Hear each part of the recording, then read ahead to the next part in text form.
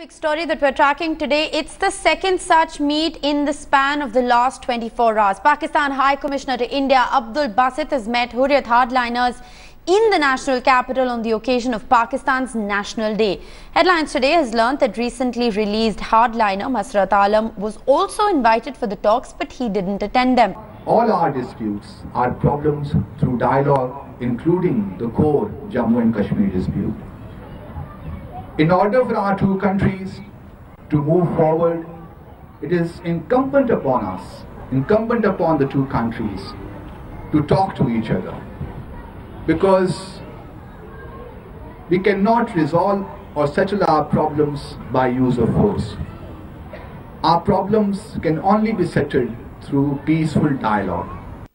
बैठक अच्छी रही और हमने बात की इस बारे में कि एक अच्छी शुरुआत हुई है दोनों मुल्कों के दरमियान। कश्मीर के लोग और हुर्रियत इस प्रोसेस को सपोर्ट करती है, हम इसको स्ट्रेंथन हुआ देखना चाहते हैं और हम ये महसूस करते हैं कि अब बहुत टाइम हो गया है, 60-65 साल हो गए हैं, प्रॉब्लम जो का जो है, हर कोई ये महसूस करता है कि कश्मीर की जो समस्या है ये एक पॉलिटिकल प्रॉब्लम है, इसका कोई भी मिलिट्री हल नहीं निकल सकता, इसका कोई भी हल जो है वो वायलेंस के थ्रू निकल सकता। It's not soft pedaling because they are celebrating their day, so they have invited various people there. And they would have been invited by Pakistan Embassy, this High Commission. Strategic Affairs Editor Gaurav Sawant now joins me live for more. Gaurav, two meetings in the last 24 hours. The Narendra Modi government had cancelled Foreign Secretary level talks in August last year after Mr. Basit had met with Kashmiri separatist leaders ahead of that meeting. They had ignored calls by the Indian government not to go ahead with it. What's changed in the last 6 months? Well, the Modi government is facing tremendous criticism. The Congress has accused the Narendra Modi government of this, flip-flop on the Pakistan policy, on Kashmir policy. But my sources in the government tell me that whatever talks are happening with Pakistan is happening at the multilateral level, at the SAARC level, and Pakistan is a part of SAARC. As far as bilateral talks are concerned, India is raising the issue of terror. Pakistan continues with its rhetoric on Jammu and Kashmir being the core issue. As far as India is concerned, Pakistan-sponsored terror remains the core issue, and India wants Pakistan to address that first before there's any forward movement. So as far as talks or resumption of dialogue is concerned, what is the ground reality? India and Pakistan haven't resumed dialogue on any of the core issues. This is only talks about talking about talks. So about how they can actually be resumed. As far as Pakistan is concerned, India says address a core issue of terror and we will talk. Jammu and Kashmir Chief Minister Mufti Mohammad Saeed yesterday gave out a very strong statement after the Samba and Kathua attack, telling Pakistan that they need to rein in these non-state actors.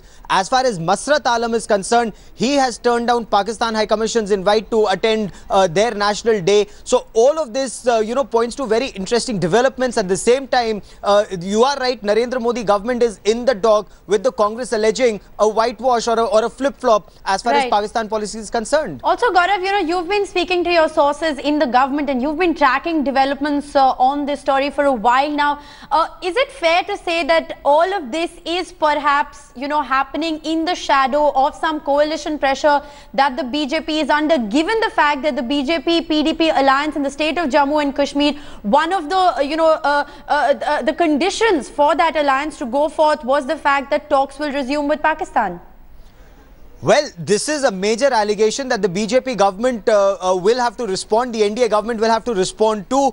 The Congress is saying that the government has buckled under pressure. The government doesn't have a Pakistan policy. After claiming that they will take hard action, the government is all but desperate to resume dialogue. This is what the Congress is alleging, and several strategic thinkers are also, saying what has changed, because Pakistan-sponsored terror continues, as we've known from the latest Samba and Kathua attacks also. Absolutely. As far as the Mufti Mohammad Saeed government is concerned, you've seen a strong statement come out of the state government. A strong statement perhaps from the center is what the community is, the strategic community is looking forward to. That's point one. Point two, what is extremely significant here, there is no resumption of Indo-Pakistan bilateral talks. The resumption so far is only at a multilateral level.